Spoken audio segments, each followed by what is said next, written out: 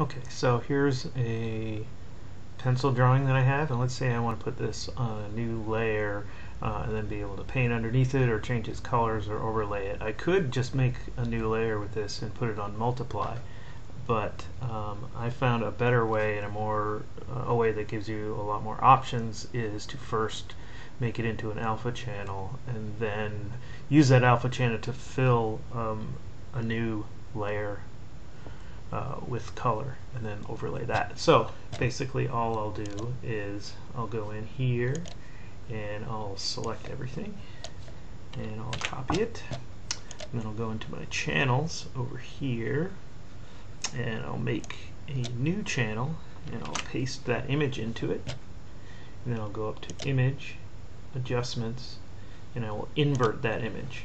So now that that's inverted, I'll go back to my RGB channels, I'll go back to my layers here and I'll make a new layer. Now I can, going back to channels, if I hold down my control key and I click on that new alpha channel I made, it will change my selection to be based on what that alpha channel was. So now going back into layers, I can go up to edit and choose fill, and I will fill it with, for right now, I'll fill it with black.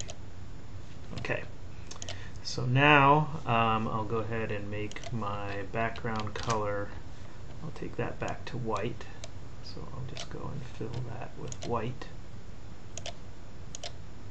Okay, and so now it looks like I'm back to where I was, but I do have this on its own layer, and now if I go here, just like if it was on multiply, I can go in and take a brush and paint underneath it. Let's get a lighter color here so that we're not going nuts.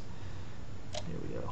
Beautiful, disgusting, purpley pink. But yeah, so now I can paint underneath here.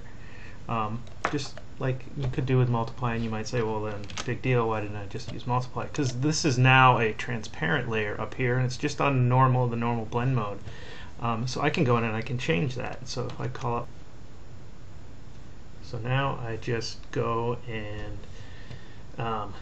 call up my image adjustments, hue and saturation, and I can go onto this layer now, and if I hit the colorize button, now I turn up the lightness just a little bit, and I'm going to crank the saturation, and you can see that now I can tone this line work to be whatever color I might want.